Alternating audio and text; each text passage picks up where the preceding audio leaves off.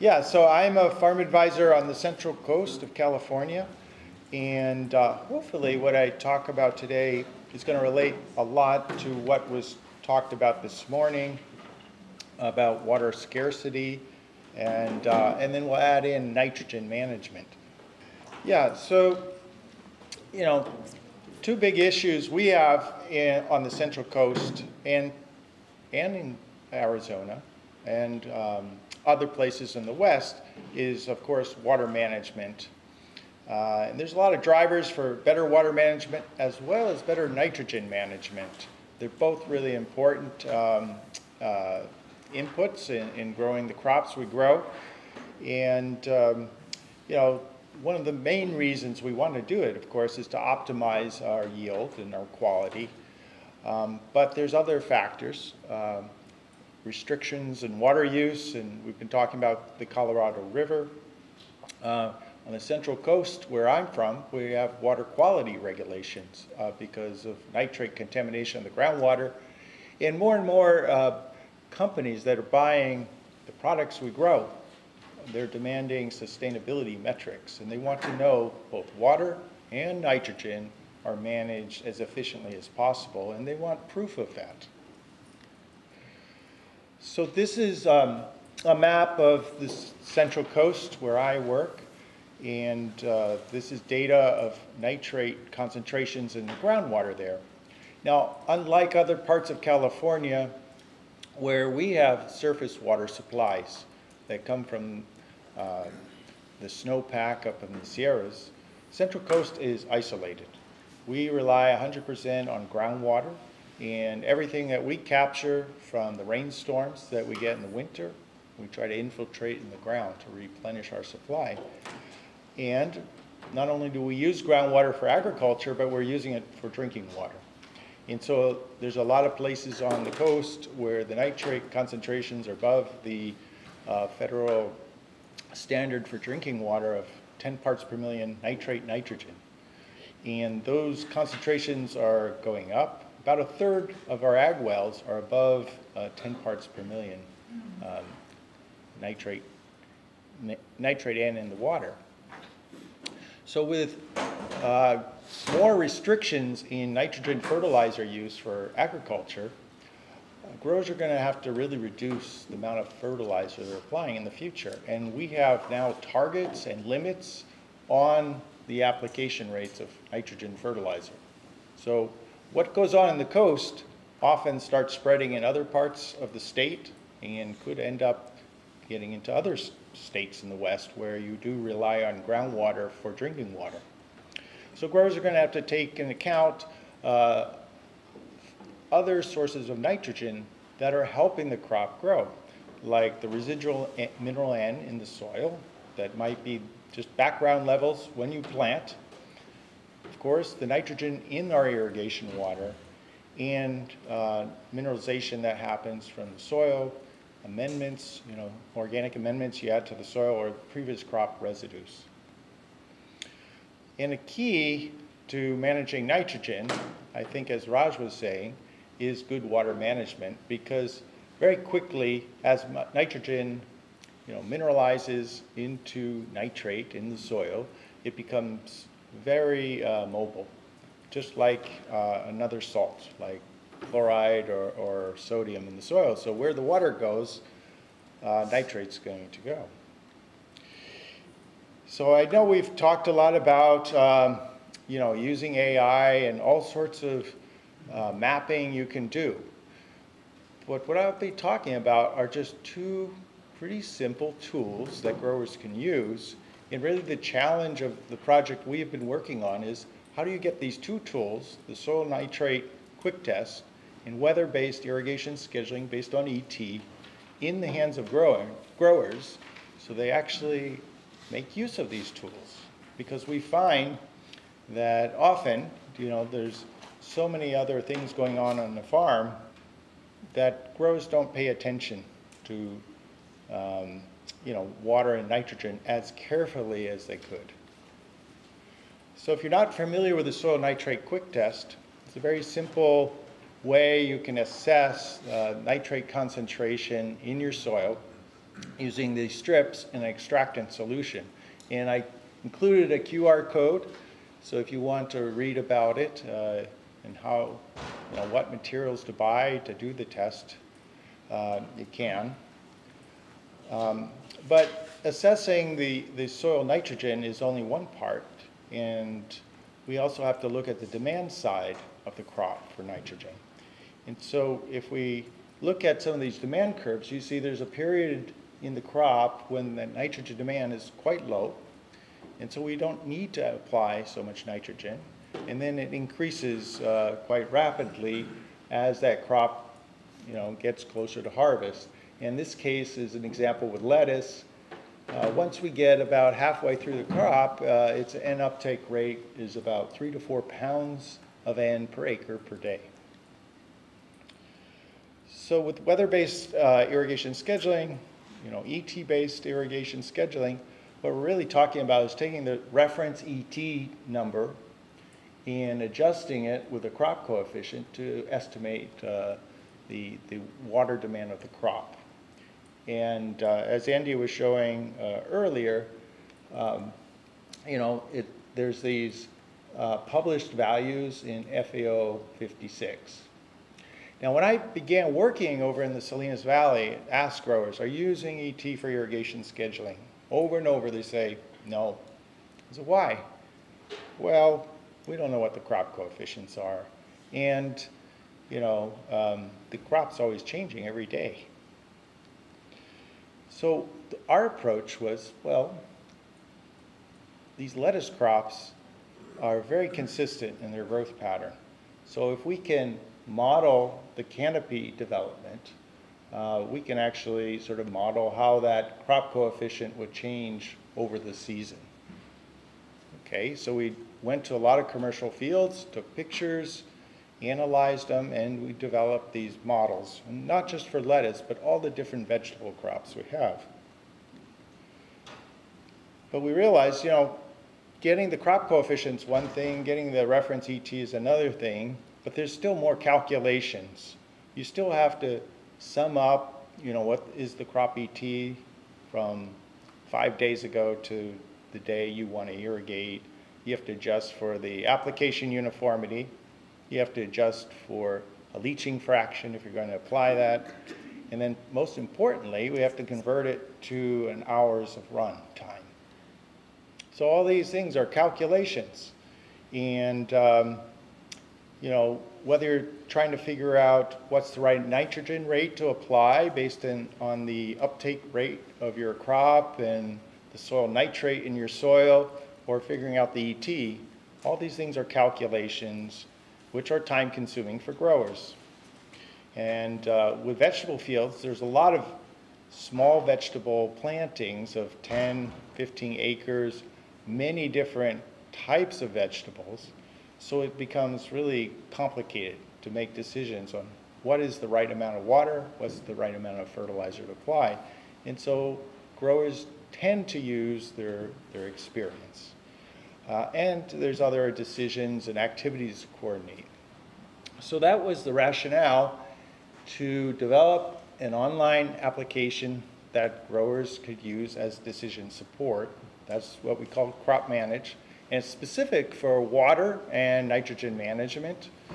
It's meant to be in the hands of growers and help them with decision support. And providing site-specific recommendations for irrigation nitrogen management based on the soil type they're on, the climate they have, that local climate, the crop type, and the development stage of the crop. And one of the things about it is it's using all the science we've developed in the universities, at research stations, in trying to make it available and simple to use decision support tools. It also can help a grower keep records of what they're doing on water and nutrient management, important for exporting for regulatory compliance, but also for just looking at the history of what you did. What was it you did, when you got a really good crop, or what is it you did with the water or the nitrogen when the crop didn't turn out so well. So you can have all those records. You can look at what your average fertilizer rate is of nitrogen. So we began developing crop manage for lettuce, and luckily we didn't call it lettuce manage because we expanded it to other commodities. So we have artichoke, broccoli, cabbage, carrot, cauliflower, so all these different vegetables on it, including some berry crops now, raspberry and strawberry. And then we expanded into tree crops, almond, walnut, pistachio, and field crops. And one that should be quite important is alfalfa, because we've talked about that today. So steps to using crop manage, quite simple. It works in a web browser, so you just go to that website, you establish a user login. It's free to use. You set up your farm, or we call it a ranch, and then you set up plantings in that farm. And then you add different events called soil tests, like the soil nitrate quick test, fertilizer, or irrigation. I'll just do a real quick demo. Let's see if I can stop this and show. And I just want to show, it's really simple to use. So once you establish your different fields here, and I'll just use broccoli as an example, and it works very nicely on the phone.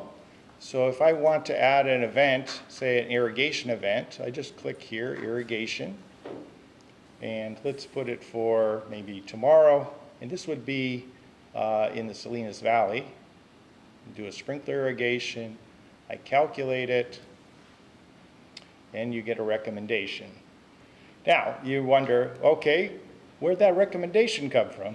Well, we explain it. So here's your average reference ET, the crop coefficient we're using, we have a distribution uniformity, and there's the days since your last irrigation, no leaching requirement, and no precipitation since 6 days ago, and we even show you where the data is coming from. So then I can create that, and it becomes a task for an irrigator to act on. So I'll just stop that and restart here.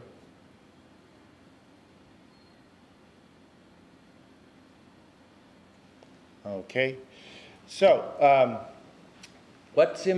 what Crop Manage does is it accesses the reference ET automatically for the grower. So you choose your weather stations you want to use, and part of this project that we've been talking about today was to get Azimuth into Crop Manage. So it's freely available to use.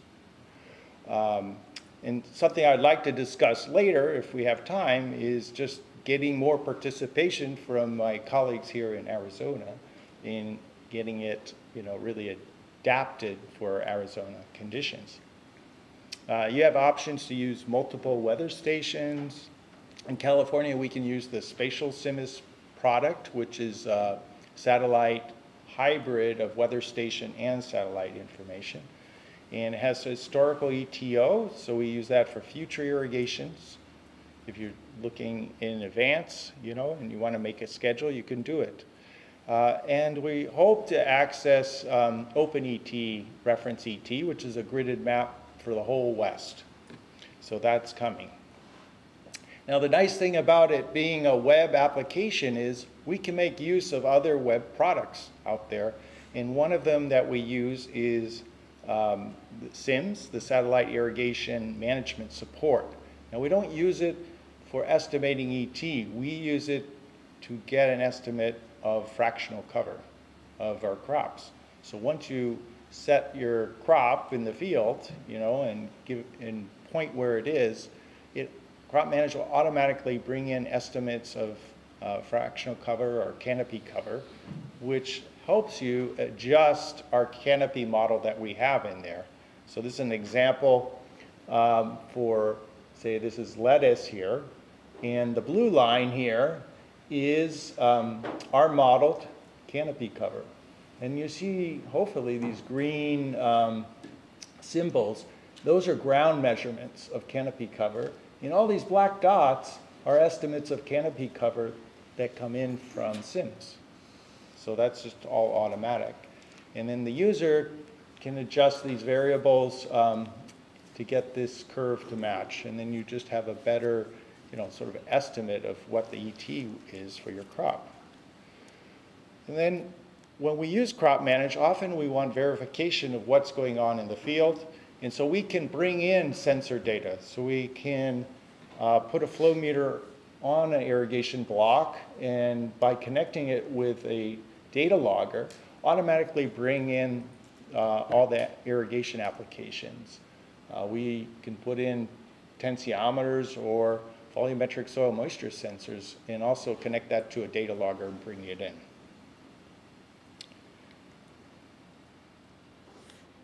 So something else I think is unique about what we've been doing with Crop Manage is, there's a lot of commercial software you can buy out there, and I think Elia was explaining there's so many different commercial companies. But what we try to do is make sure these algorithms are accurate. And so we've trialed Crop Manage pretty extensively, doing replicated trials in the research station on all these different vegetables, some in participation with Driscoll's. We did it on their, for strawberry and raspberry at their research farm.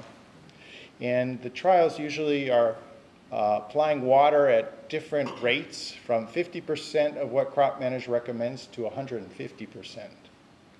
And this is an example with cabbage, and you can see just following Crop Manage at 100% or applying 150%. This is the yellow treatment. They look pretty similar, but we go beyond that and measure yield, and here's the 50%, 75, 100, 125, and 150, and so there's no statistical difference once we get up to 100%. So that's what we like to see. It confirms our algorithms seem to be working well. Sometimes they don't, and we have to make adjustments. An example was celery. We found at first 100%, it just doesn't maximize yield. The other way we use Crop Manage is for on-farm demonstrations. So we can hook up that flow meter. In this case, this is a celery field, and have the grower follow. We can use it in several ways. We can assess what their current practices are in water and nitrogen management, and identify what they can try to improve. Maybe it's the nitrogen management, maybe it's the water. We can experiment with different strategies the grower's interested in trying, and get that feedback and see what they're doing. Of course, then the grower participates by evaluating the yield. And sometimes we use it for training the grower's staff. So he said, I never can convince these guys, to irrigate how I want. So let's work together on this. And so we can give feedback to their field staff. And this is an example, a grower we were working with. He was growing green cabbage here. So here's the Crop Manage recommendation cumulatively over time. And this is the grower. He did what he felt comfortable with. And then at the end, he started applying extra water. He said he didn't know why he did, but he just felt more comfortable doing that. And that's fine. And it's like, how's the yield? He said it was very good. So, using it successively, with different crops, they get more confidence in the tool. So you can't just say, here's a tool, use it and believe it. No, they have to convince themselves. The nitrogen recommendation model sort of works this way for the vegetables, where we say do the soil nitrate quick test, and we compare it to a threshold value. We also look at the future N uptake. So if we're going to fertilize and it's been 10 days since we last fertilized, we might see what the uptake is based on our model. Say here it's 40 pounds. And then we give credit for residual soil nitrogen above the threshold that's in the soil. So 20 parts per million we assume is very sufficient for lettuce when it's at that phase where it has a high uptake rate of nitrogen.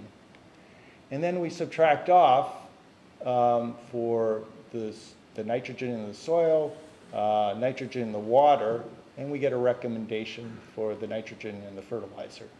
So it's really a nitrogen budget from fertilizer application to fertilizer application. So over the years, we've run many side-by-side strip trials with growers with this approach. And what you're seeing here is the red is the grower rate versus the blue, and these are 20 different trials in fertilizer.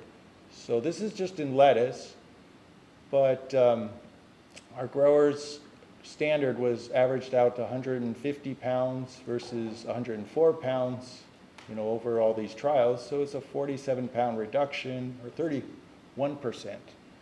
And actually, we know that on average, our growers have been applying more nitrogen fertilizer than 150 pounds because they report to the Water Quality Board about 170 pounds per acre for growing a lettuce crop. Some of the growers were interested in trying to reduce their nitrogen, and we had cases where we had really high nitrate irrigation water, and so even the grower greatly reduced their fertilizer application because they felt comfortable to do that when we were doing the trials together. In terms of yield of those 20 trials, we actually got higher yield. It was statistically significant if you consider each site a rep. So 107% on average compared to the grower standard. So you might ask, well, how interested are growers in using this type of tool? And there's definitely interest out there. Up to date, we have had over 3,300 user accounts made and more than 3,000 branches set up on there. Lots of plantings, and Crop Manage has received 15,000 soil nitrate samples. It's given 80,000 recommendations, both water and fertilizer recommendations.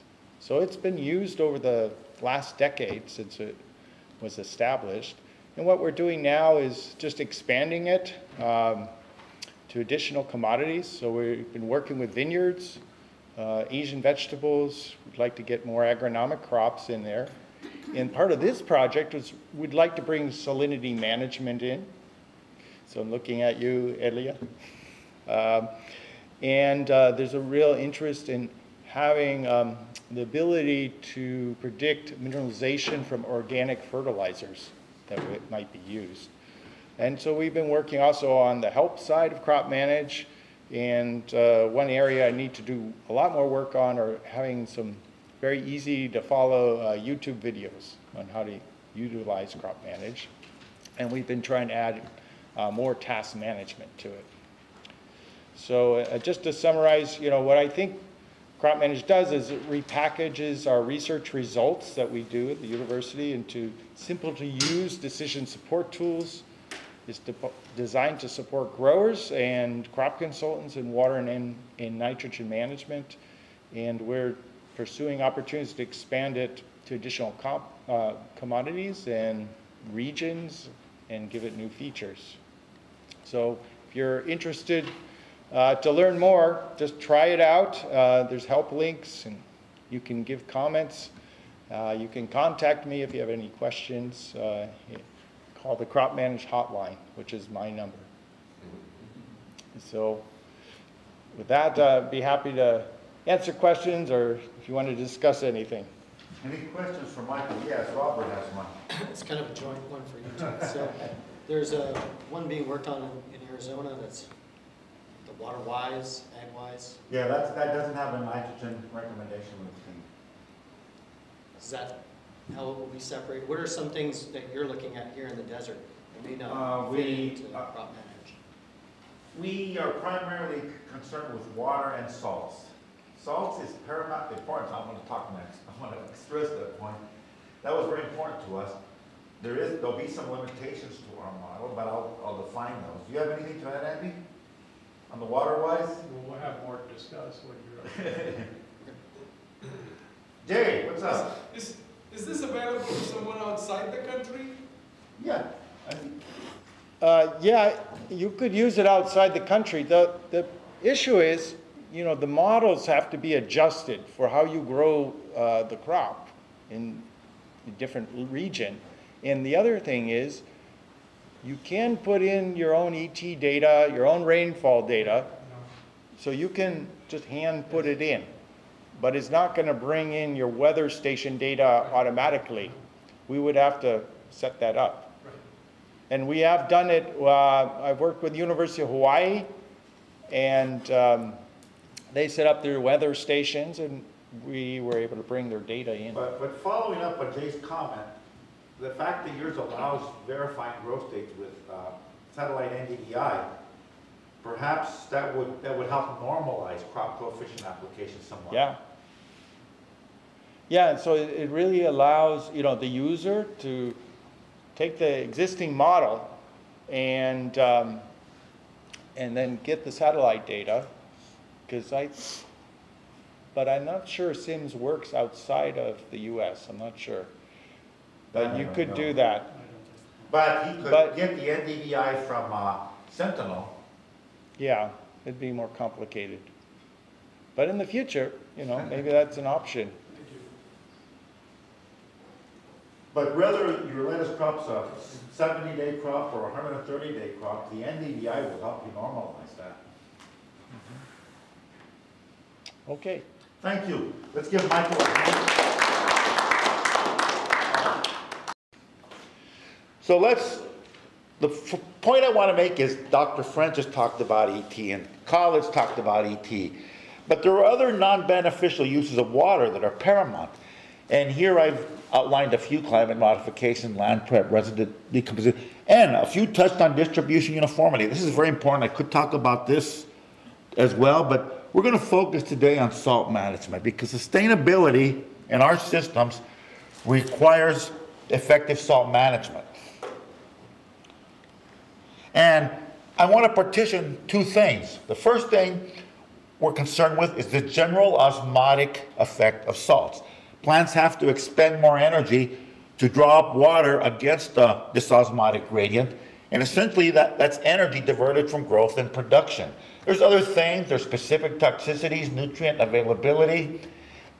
These are generally not of prevailing importance, but I'm going to talk later about sodium, and we're not concerned about the toxic effects of sodium. We're concerned about how sodium destroys soil structure, and that's very important. And I'm going to stress that. Now, there's different ways we monitor the salinity in the water. We can measure the EC of the saturated paste extract. We have an array of sensors to measure bulk conductance and algorithms to convert bulk conductance to ECE estimates. And for field application, we typically use field conductance. And I have two instruments here in tandem. We don't use them this way. But the first one is a sensor that a grower might use, or a fertilizer company that's offering this service might use. The second one's an EM38. It's a research grade instrument.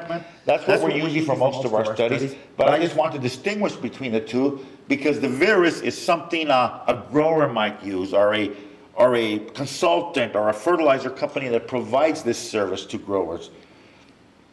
And you can see the steps followed. This is a program developed by the Salinity Laboratory. It's called ESAP. We do a survey based on the conductance. We develop a sampling plan. We take the samples from that sampling plan, bring them back to our lab, report the results, and then do mapping. And this particular software allows for all of this. I think Elia updated me. They are making it, they're updating it for Windows 10 and 12, although right now we're tricking it into running on Windows 10. Has anything changed or? No, not yet, okay. There's emerging technologies. There's these instruments that you can fly over, either with large aircrafts or even UAVs that measure conductance. I haven't tried any of these, and my colleague Pedro is playing with these sensors that actually have an array of sensors, spectrometers and conductance, and can integrate a lot of things. So the future is bright. There's emerging sensors, but in the meantime, we don't have to wait around for the perfect sensor. There's tools we can use today. Now, how do we manage salts? There's no magic elixir for salts. We use leaching. And we're using steady state mass balance. Is steady state accurate? I'll show you in a minute. It's not. But what's the alternative? As a researcher, I've used transient models. I've published with transient models. But as a practitioner, I don't have the database to drive transient models over the scope of all the fields I have. Maybe AI will help us do that. Transient models don't give you a required leaching. You do a lot of simulations and then you pick a scenario that best fits your situation. But the limitation is not that. We can then generate databases, store databases and manage them. The limitation is I don't have the data to run the simulations. I don't have Capone exchange constants. I don't have K-SAT over the full scope and range of soils that I, as a practitioner, have to make recommendations for. So we use steady state mass balance. And here's the cruel reality of it all. The more saline our irrigation water is, the more water we have to use for sustainability. Our required leaching goes up as the salt concentration of our water goes up. And I mentioned that steady state models don't work. I mean, they work, but they're not perfect. Why aren't they? It's because of the carbonate chemistry in our soils. Our soils have carbonates, our water has carbonates. When you have carbonates, you can precipitate out your salts, and this confounds the whole issue. And you can see the different cations and anions we're talking about. These are from soils in Yuma. It shows what's in the Colorado River water. And then I show the range in soil water. And you can see the various salinity ion species that we typically encounter. And this is some data. This is from 9 spinach studies I did, but I could have showed you data from lettuce or celery or broccoli or cauliflower. You can see we exceed the KSP of a number of carbonate and sulfate minerals. So the steady state assumptions aren't valid. Do they have consequence? And I'll address that here shortly. But you can see we are getting precipitation, but concurrently we can get dissolution. But the other point I want to make is we're getting no precipitation of chloride minerals. So someone earlier talked about how we can track leaching with chloride. That's a good way to keep our ECE measurements honest. Little bit about sodium. Sodium's a different bird altogether. Beyond the osmotic effect to plants, sodium destroys soil structure. Now, if you look in your textbook, it'll tell you over 13 is acidic soil, under 13 is not. It's not that simple. There's a gradation here. On some soils, depending on texture, SAR of 6 can adversely impact infiltration. So we characterize it by a figure like this. You'll see this figure again as I put it in context of some real-world data I'll be using. Now, in addition to the traditional sodium absorption ratio, we like to use the adjusted sodium absorption ratio. That takes into account the propensity for carbonates in our water to precipitate calcium, thus enhancing the sodium absorption ratio. But a third indice we call the cation ratio stability constant weights in potassium and magnesium. It recognizes the reality that, like sodium, potassium is a deflocculator, but not a deflocculator to the same degree. And it recognizes the reality that magnesium, while a flocculator, does not flocculate to the same degree calcium does. So what weights potassium and magnesium? And when you deal with situations where you have a lot of magnesium in your water, this is the indice to use, the cross indice. Now we'll get to the meat of the presentation. Let's talk about our challenges. One of them is salt management challenges are going to increase. Most climate change models, the Bureau of Reclamation's own SLOGE model, everything predicts that the salinity in the rivers going to increase over the next 2 or 3 decades. Here's some data I collected actually. This is about 10 years old. I was studying pharmaceuticals in the river. I traveled up and down the full chain of the river, and because I had the water samples, I ran them through my lab and ran different things. You can see the EC of the water, and you can see the sodium absorption ratio of the water. And you can see the constant. This is the whole chain of the Colorado River from Grand Lake, Colorado to Morelos Diversion Dam. And you can see some of these tributaries are higher than the main stem. Green is usually a little lower. Green freshens up the Colorado River again when they come together in canyonlands. But the point I want to make is, depending where our runoff's going to come, how snowmelt's going to impact it, we can see how there's a propensity for this to change over the years. Now and you got to give the Bureau of Reclamation and their partners, including the USGS, the NRCS, the 7 basin states, a lot of credit. The salinity mitigation program has worked excellent. You can see how they've reduced the salinity in the river. And here's 3 sampling points, Hoover, Parker, and Imperial, since 1972. And these thresholds, these dashed lines, were set in 1972. So the Bureau of Reclamation and their federal and state partners have done an incredible job mitigating the salinity in the river. They've plugged up saline seeps in the upper basin. They've lined canals that would seep and run drainage water through manco shells. They've done a lot of things to mitigate the salinity. But for various reasons, they anticipate that it's going to increase over the next few years. Now, this is based on the Bureau of Reclamation slowed model. Like any model, there's uncertainties, and you can see the range of uncertainties here. The solid lines represent their mean. The shaded areas represent their 10th to 90th percentile of that mean. So depending on things, they can't quite capture. The increase may be slightly, or it may take us back to pre-1972 levels. And the different scenarios represent, the Bureau of Reclamation doesn't know to what extent Congress is going to continue to appropriate money for salt mitigation. So they created alternative funding scenarios. And you can see the range of possibilities as we move into the next 3 decades on their anticipated increase in salinity. And again, reiterating the cruel reality, higher salt means we have to use more water for sustainability. Our leaching requirement goes up. Now, this shows the Colorado River in relation to the sodium risk. And we're right on the threshold, whether you use the SAR, the adjusted SAR, or the cross, we're right on the threshold. So the point I want to make, we're okay. We don't use gypsum and Yuma because the Colorado River SAR is good.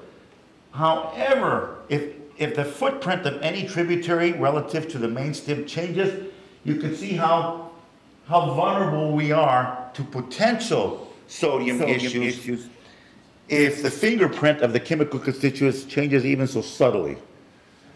Now, the second challenge I want to make is improvements in irrigation efficiency will enhance the need for salinity management. When we're inefficient, our leaching requirement is incidental to our inefficiency. And we're improving efficiency. Diaz talked about these programs. Growers can apply for money, we'll help them buy this, help them buy that. There's a lot of pressure. CAP has programs. There's USDA programs coming down the pipeline that'll do much the same thing. There's incentives for growers to be more efficient. They're going to be more efficient. And as we become more efficient, we have to keep salt management on our radar screen because our required leaching was often incidental to our inefficiencies. It won't be as we move forward. And to exemplify this, I want to talk about the vegetable industries in Yuma, which have become efficient over the past 3 years. In full disclosure, not for altruistic reasons. They did it because produce is as sensitive to over-irrigation as under-irrigation, and these are incredibly efficient systems. And as a result, salt management is front and center in some of their decision process. This is a typical system in Yuma. Year-round production, high-value crops, then it switches over to a spring crop, and then you have this summer, and our salt balance is restored with a pre-irrigation in that period. That's because we've gotten efficient all season. This has enabled us to manage our nitrogen better. We don't leach out our herbicides like curb and prefar. We don't leach out our imidacloprid, but we're having some salt accumulation through the season, and we have to do a pre-irrigation. And one of the reasons of the app that, as Bryn brought up, that Andy and I are part of, is to help them calculate what this leaching requirement pre-irrigation will be, what it should be. Now, a few things about efficiency. One of the big things that happened many years ago And actually this was implemented for climate modifications. We went from subbing up produce to sprinklers. This was for climate modification. This was so we could get lettuce and broccoli and cauliflower up when it was hot. But the reality is we've saved boatloads of water here. The old days we ran water in the furrows for days, sometimes over a week. Steady state infiltration on a typical Yuma soil is about 5 inches a day. So you can see we could use 2 feet of water to establish a crop. With sprinklers, we're probably using 5 inches or less.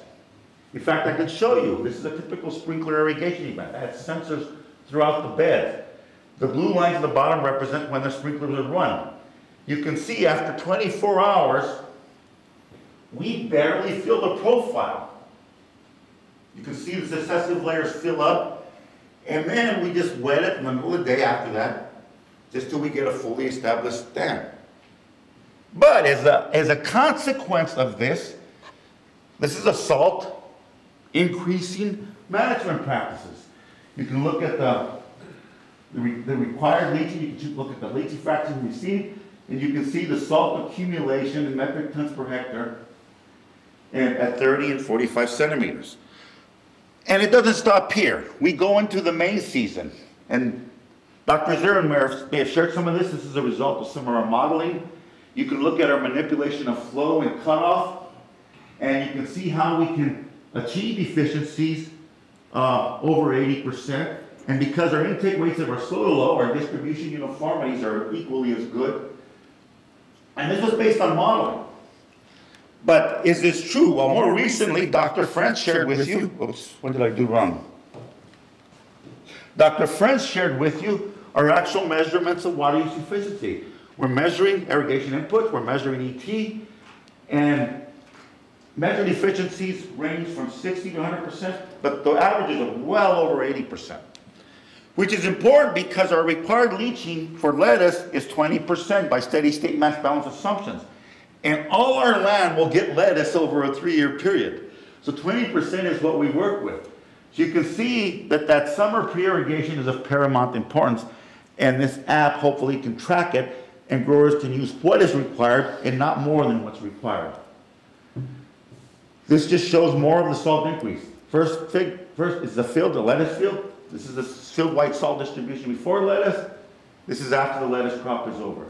This is wheat. Before wheat, after wheat. You can see in many of these scenarios we're having a consistent salt increase. Looking at our database, which is very large now, as our leaching fraction drops below 20%, we consistently see salt increases across these fields. And they can compound themselves over a rotation. This shows lettuce, wheat. You can see it went up with lettuce and it went up with wheat. So that pre-irrigation in the summer becomes of paramount importance to sustainability. This is lettuce, watermelons. We increased with lettuce, then we increased further with watermelons that were grown after the lettuce crop. And this just summarizes some of that data. You can see, and again, I have ECE and I have chloride in the saturation of paste extract. You can see a clear majority of our cropping systems are salt loading events within the main and rotational crops. And I show this data just to make the point that as you get efficient, salt irrigation has to take into consideration your salt management criteria. And that was the second point I made. What did I do here? And again, this is the app that we have.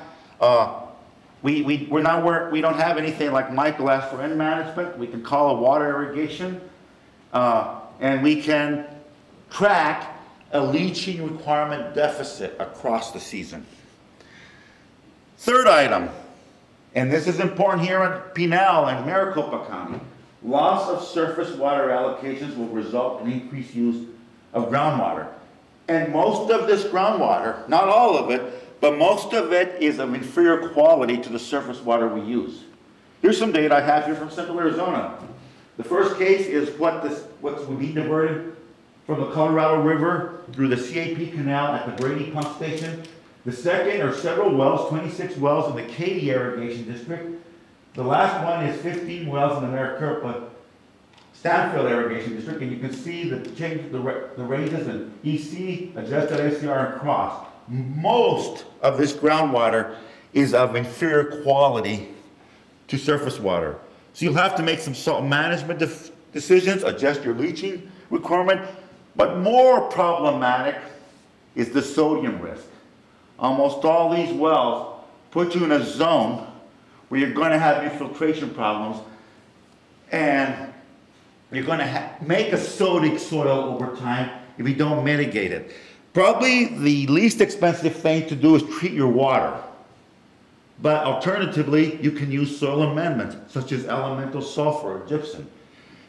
But you can see the challenges as people who traditionally got CAP water up the Santa Rosa through the Brady pump station are now using source groundwater.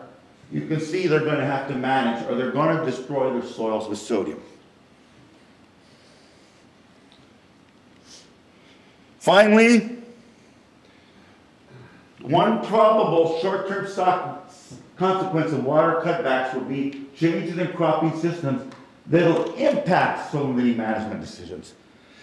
And I'm just going to give one example here because of time, but the Bard Water District in the Yuma area has taken money from the Los Angeles Metropolitan Water District to not grow a summer crop.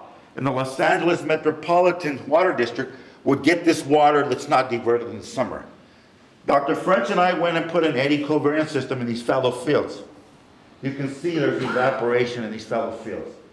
The soil, the water that's in the immediate surface dries out, then it reaches an equilibrium with the water table. So evaporation, there's no crop here, it's not transpiration, evaporation continues over the entire period. Now, the groundwater, the shallow groundwater was much more saline than the surface water. So you have water moving up by capillarity, you can surmise that you're accumulating salts, and indeed you are. The first figure is before summer fallow, the second's after. We increase salt by about 2 decisiemens per meter. This is going to require a leaching fraction, a large one, to restore salt balance. Again, this is an unintended consequence of making some management decisions without looking at all ramifications. And there's one final point I want to make on this. The shallow groundwater in Yuma is different than the surface water. And the shallow groundwater, what did I do? The shallow groundwater probably is going to give you a sodium problem, because sodium is more mobile than calcium. So what's coming up with this capillary movement is more likely going to be sodium. So here, you could have a sodium challenge that you have to deal with, even in addition to your salinity challenge. So I think that's all I have to say today. First of all, salinity monitoring and management challenges in the irrigated Southwest are going to increase. We have them, they should not be ignored, but they're going to increase. We do have some tools, and we have technology and tools to manage these challenges. However, we're currently developing more technologies and data fusion tools, as well as sensors, to help better manage this into the future. That's all I have to say. We'll answer any questions before I introduce the next speaker. Okay, well, thank you all.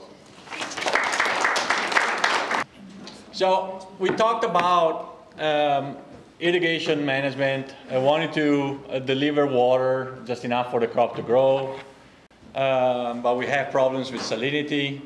So you want to put the water where it matters indeed, but then you don't want to accumulate salts too much. When you put nitrogen in, you want to put it where the roots are going to be and not beyond the roots, because otherwise it's a lost application. So this is a very complex matter. And one of the pieces of information that help the water manager, growers doing these decisions, as well, you know, the decision support tools are soil maps that give you the information about that specific field has these properties, and therefore you should apply water in this way if you have this criteria in mind. So We look at a little bit of a comparison between what's available out there, what sensing technologies can provide to improve knowledge about soils, and as well a little bit on how, with the project, we are collecting data and then try to improve available soil maps with machine learning and artificial intelligence. So I showed this map earlier already, and because I like to show it. This rule of thumb, and Raj Khosla was mentioning about it as well, that across the landscape you will see that there's a lot of variability, but what's important is most times around 50% of the variability is due to soil spatial variability. The other 50%, as I mentioned earlier, is like a very complex interaction between the weather and the management and so on. But if you really want to do the precision agriculture approach of knowing what you're doing, where, and then deciding when, and using the right sources and so on, you really need to have a good understanding of what your spatial variability is, what the environmental system that you're working with. So when you talk about soil, and I'm like you said, like you go back to the basics. I'm going back even more, even more than that. Soil is a very complex, container for our plants and water and agricultural inputs. There are several properties that are very important for crop growth, but perhaps like the ones that are most relevant to water management are the physical soil properties, and in particular. One of again, with structure and others, like one of the important properties is soil texture. So like, how much sand, silt, and clay you have in your soil. And that's important because, again, together with texture and other properties, together with the soil structure and other properties, that's what determines how much water the soil can hold. So, what is the water holding capacity, the maximum amount of water that a soil can hold, and that it can be made available for the plant. So we have two different graphs here that tell the same story. Some other speaker talked about this today as well. If you see the soil as a bucket, you can fill it up. If you go beyond the fill capacity to saturation, you're going to lose that water for lower profiles in the soil column. But this water is going to be available to the plant up to the wilting point, and after that, the plants are not going to be able to extract it. So having this piece of information is very, very important to decide not only when you decide when and how much water that you're going to need for the next week or so, or to replace the water that you lost through positive evapotranspiration. You need to have this understanding of how much water your soil can hold, so that you can decide, okay, I need to put in this much water, but I need to do it in this much time, because otherwise I'm going to put water beyond my root zone, and that's not going to be beneficial for my practice. So the other piece of information here is that is available and we are collecting is the saturation percentage of a soil, which is a very cheap measurement that is done routinely for the salinity measurements, but it's very relevant here because it's very strictly correlated to clay content. And the saturation percentage is the weight of water needed to saturate a soil sample divided by the dry weight of the soil. And as you see, depending on the region where you're at, you have a very, very good correlation between the saturation percentage, that is a very cheap measurement, to the clay content, that is a more expensive measurement. And this ties up, again, you can measure the available water content on the soil, very expensive to measure. It relates to the texture and other soil property. Texture is a little bit cheaper to measure. And then again, the saturation percentage, that is the cheapest of the measurements. So there is a relationship that goes across the measurements. It's often site specific, so it doesn't make sense to build a relationship for your single field. But one of the things that we are trying to do with this project is collecting this data across different regions, from the Salinas Valley to Arizona to Colorado, to see if we can actually build a relationship there with machine learning to go from very cheap measurements to more expensive measurements. And that's one of the pieces of the information that can be determined then with field sampling. So, why are the high resolution maps useful? They allow you to improve the accuracy in estimating the soil water holding capacity, as we said. Then you can better identify the soil spatial variability.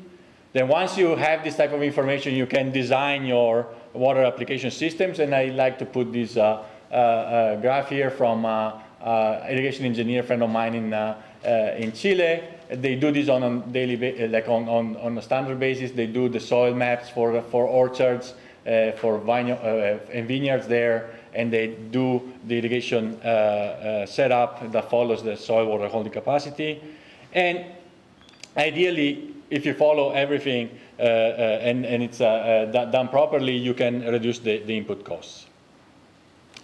So we said this is ideal information to have. Is this information out there? There is the very valuable information that is the web soil survey from the USDA and RCS that is presenting soil maps for the entire United States.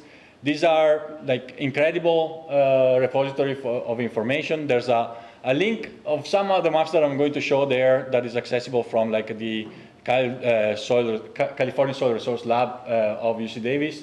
It allows to browse the soil maps very easily.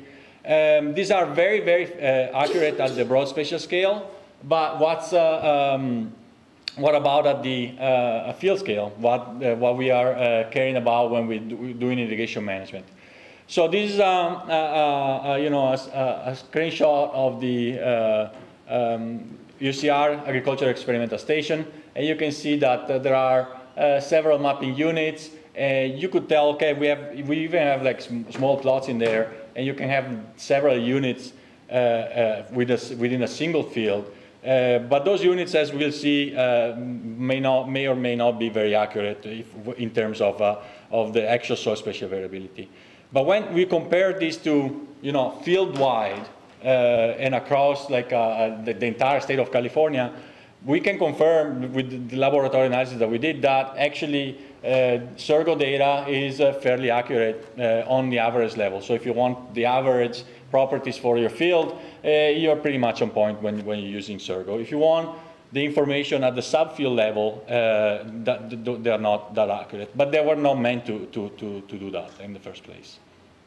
So if you want to go to high resolution, the approach to take is, as Charles Sanchez was talking about, or as Kosla was talking about, is to use on-the-go sensing and other sensor platforms that allow you to characterize spatial variability of soil properties.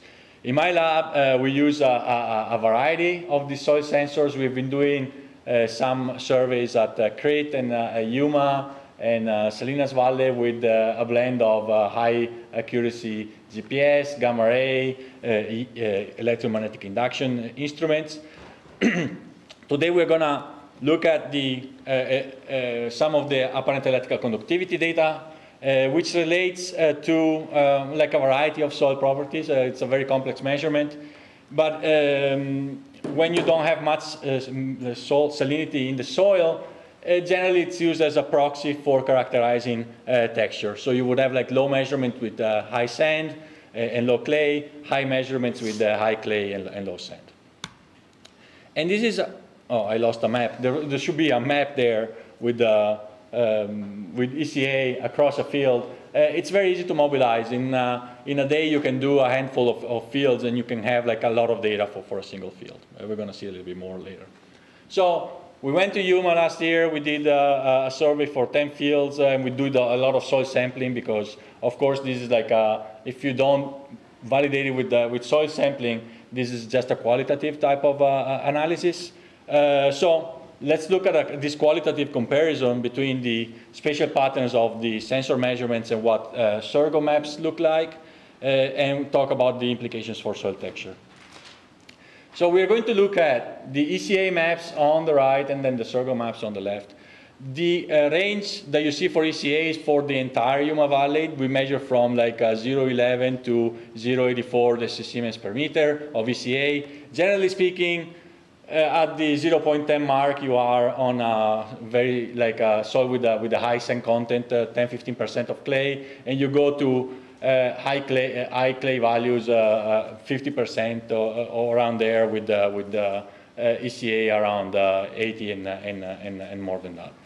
So you can see, we're going to see a few cases where the spatial patterns tend to match, where the spatial patterns don't match, and you know, just for the awareness of it, because like my point behind all of this is that all the maps that you're seeing these from Surgo are the maps that companies are utilizing in their decision support nowadays. So they sell farmers their decision supports, and they are like soil specific, but they are based on maps that may or not match what the realities in the fields.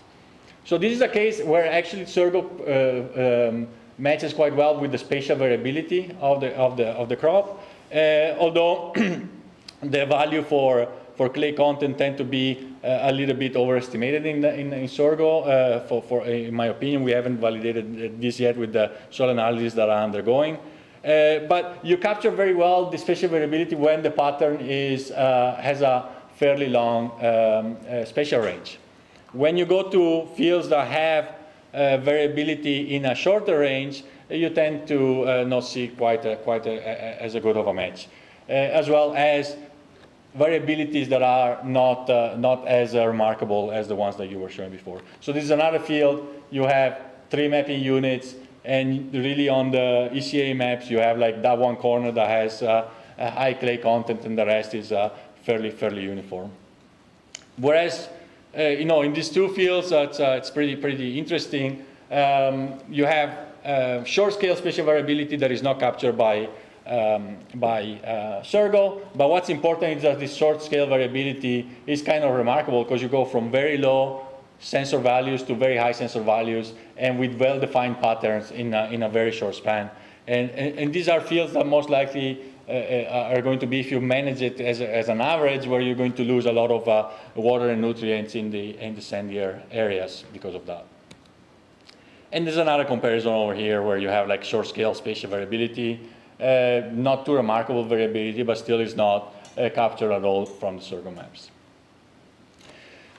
So up to now, I showed just like the raw sensor measurements, but really, as Charles Sanchez was pointing at, you need to calibrate these sensors with actual soil, the sensor maps with actual soil samples at the field scale to convert the sensor maps to the actual soil property that you're trying to map. And this is the protocol that goes behind the ESAP software that Charles Sanchez was talking about. You go out and measure tens or thousands of locations with your sensor.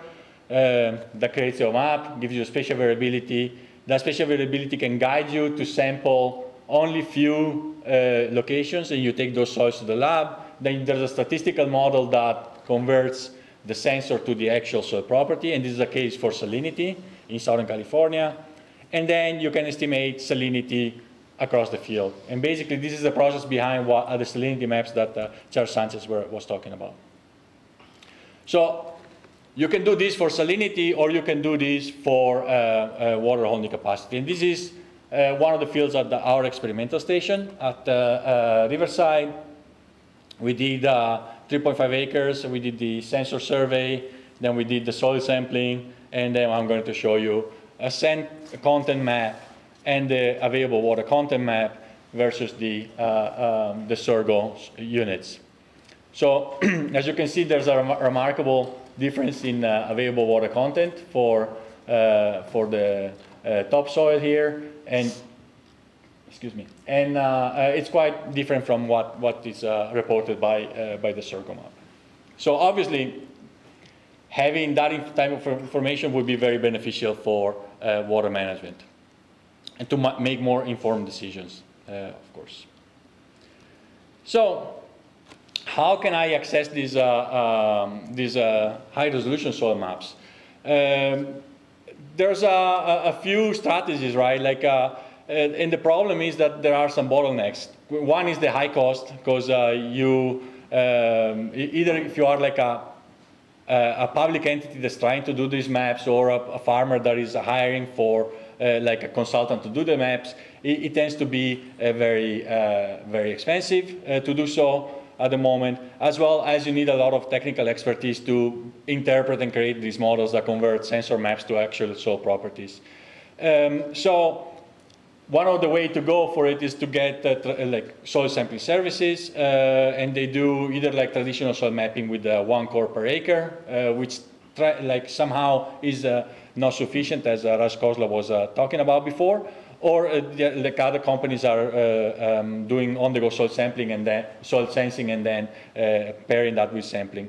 But the point is there, though, is that they go do the soil maps, and then they go to the farmers and they just show the soil maps. And one of the things that I haven't talked about yet is the error that are associated with all these models. Because I'm saying these sensors are very complex measurements, but then you want like one value that the farmer needs to use for the irrigation management. And it's a statistical process, and we know that with statistics there's an error associated with. So one thing that we are doing is using legacy data from past experiments, new data that is collected, to try to tie all this sensor measurement to satellite data to provide high resolution soil maps that are kind of reshaping the sorghum maps, but associating an error to the maps as well.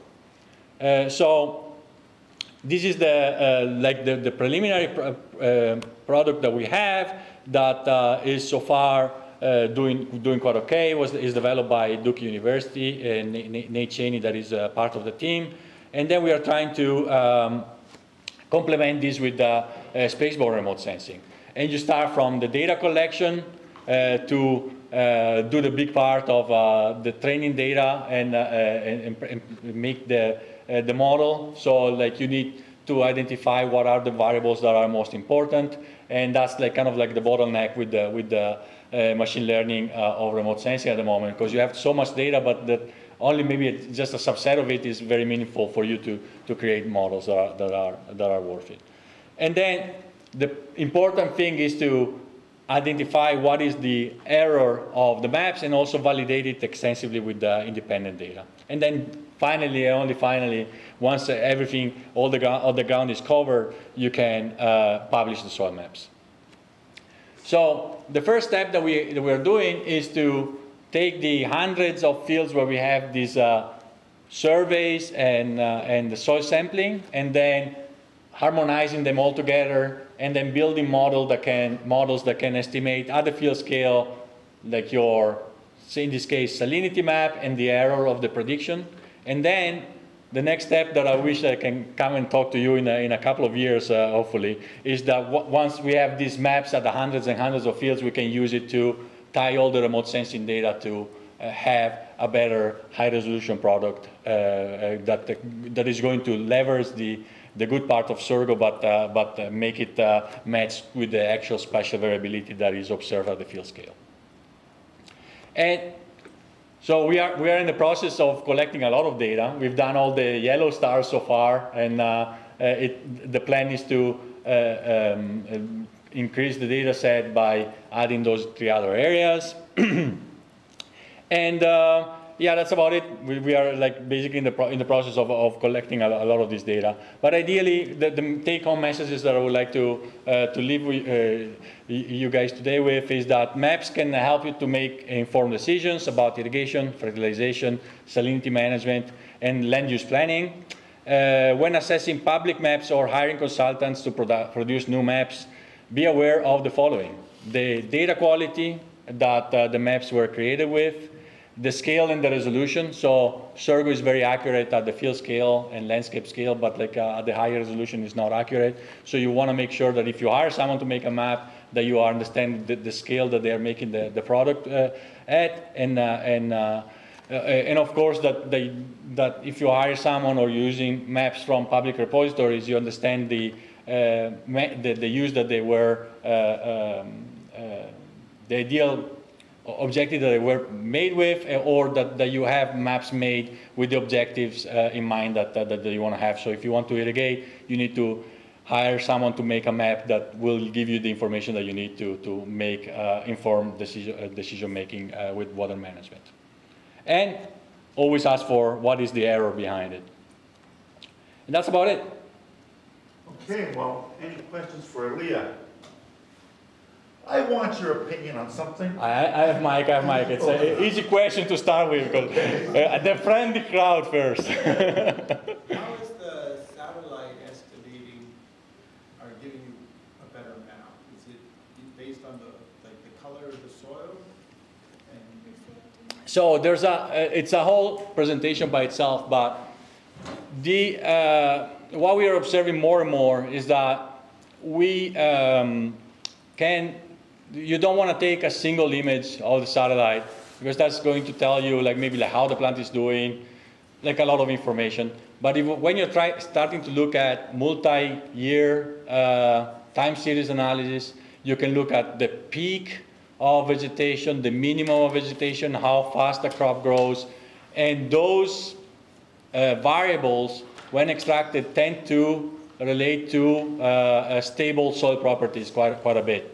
So if you're looking over multiple years, so you try to get rid of transient effects of weather or management or other things, then you can highlight the more permanent features in the landscape, which is often the soil properties. And the thing though is that you need to do that if you have the soil information to match that multi-year temporal analysis with, because that's going to change by region, maybe the soil type, and so on. So you really need to tie it down in a data-driven way to what your local data sets look like. So the idea is, we go to a region, we came to Salinas, we do multiple fields in a sparse way. That gives you some spatial variability. You can use that information to then train the satellite sensors for that region. So you can take Surgo, say these soil units are more or less correct, but the border is not quite there, it should be there, and it should have this pattern instead.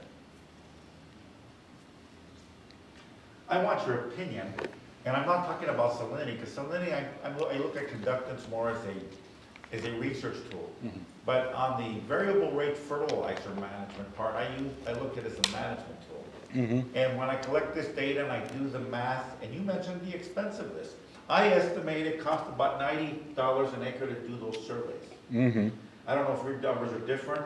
Well, no, but the only way I can make that math work is if I can amateurize out that survey more than 1 year. And I'm not interested in salinity, I'm only interested in texture, because texture is driving nitrogen leaching, that's driving phosphate fixation. So can I amateurize that survey out 10 years? So, are the soil sensor measurements stable over time? That's basically the question. When you partition out the texture. Yeah. CSAP allows us to partition out salinity, texture, moisture. So, it depends on the target soil property. So salinity tends to be an influencing factor on the measurements that we talked about today. Other measurements like the gamma ray spectrometry is not influenced by salinity. The bare soil imagery is not influenced by salinity to a certain extent. But what is the trick behind this type of measurements? That you need the agronomic knowledge of what you're trying to do. So if you're trying to use it for texture, you want to use it when you know that there's not as much salinity in there. So after a rain, after a leaching event, and you want to use that so that you minimize the influence of salinity in your spatial variability. Because then, these are sensors, but they are measuring physical properties, right? So salinity is a component, water content is a component, texture is a component, and other soil properties are also influencing the measurement. But if you minimize the salinity in the system, you level the water content because you try to do everything at field capacity, then the major driver of the spatial variability for the sensor is going to be what's left, and most likely it's going to be texture. And as a matter of fact, in the East Coast where they have no salinity problem, they routinely use this for texture proxy. And they stopped even calibrating in most cases because they see that for a When region. we take these samples yeah. to our lab, and we measure Yeah. SP, and we measure EC, and we measure moisture, and ESAP theoretically, statistically partitions those. That's not good enough? No, yeah, it is. That's not gonna give us that texture signal we partition Yeah. out, is that good enough? I think so, Then yes. that's not a problem, so how long can I use that map? 10 years, 5 years? Well, so if you make sure to minimize the effect of soil salinity, then you can, unless there's a major modification of soil spatial variability for whatever reason, you should use that map for as long as you expect the clay to be. The survey is gonna cost $90 an acre. Yeah, no, but you can use it for multiple years. And the 12 soil samples Yeah. are gonna cost me a couple of $100 an acre. Mm-hmm. So my fertilizer savings from a variable rate application, the only way it can pencil out is if I can amortize Yeah. that survey out several years. So if you look at the spatial variability, and temporal variability of soil properties, they say salinity matter of like months to years, but texture really is for tens of years, right? So I think that you can change the texture with irrigation, and then there's going to be erosion and such, but the scale, not as fast. So can you use this? And as a matter of fact, there's several publications. We have data as well that shows that repeated measurements show the same spatial patterns, even with salinity, as a matter of fact. So yeah, you can use it for multiple years. Robert has a question. So two things. One, Bobby McDermott dropped off a lot of the soil maps that they did at ARCS way back in the day. I don't know if you want them. If you want them, you got them. Just in boxes, just sitting there down at the extension office. I don't know if you want to cross-reference them. If you want them, they're there. But second off, what about laser leveling? I mean, if we're laser leveling the field, aren't we just mixing it all around? Yeah. So it is true. So the thing is, that's one of the components that are going to mix up the texture, especially in the topsoil, like soil surface, quite a bit. So you can expect some error to build up, but you're using management zones that have like a certain spatial range that hopefully that is not going to cause an issue. But if you repeat it for multiple years, then of course, like maybe after 5, 6, 7 years or so, then you need to double check and do another survey. But in the short term, these maps are very stable. If there's no other questions, let's give Elia a hand. We made it to the end of the day.